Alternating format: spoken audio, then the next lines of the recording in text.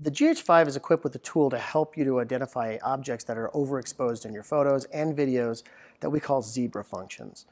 Why don't we go ahead and go into the menu, show you how to turn zebra on and how to tune and calibrate zebras. So first step is to go into menu. From the menu setting, we want to be in the C wrench menu and the monitor display option. From there, we want to be on page 4 of 6, zebra pattern. We currently have it set to off. If I go to set, I can assign the values for my zebras. So you'll notice we have 105% all the way down to 50%. The reason we have a 105% value right now is that I've set the camera so that 0 is black and 255 is white, which means anything that I shoot above 235 will be overexposed when I finally send the video out to YouTube or for broadcast.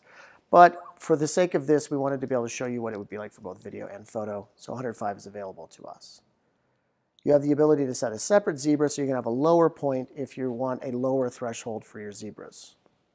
Once these two are set, we can then turn them on. And we'll turn on zebra 1.